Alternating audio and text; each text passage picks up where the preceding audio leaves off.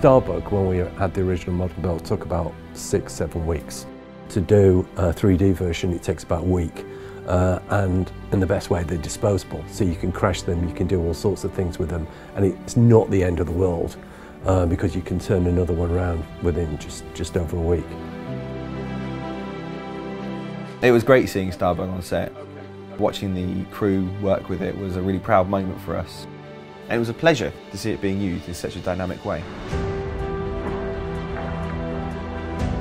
After seeing the voxeljet Starbug, the crash, after working with voxeljet, we have no hesitations in durability, in the style and how it looks. It's worked fantastic for us.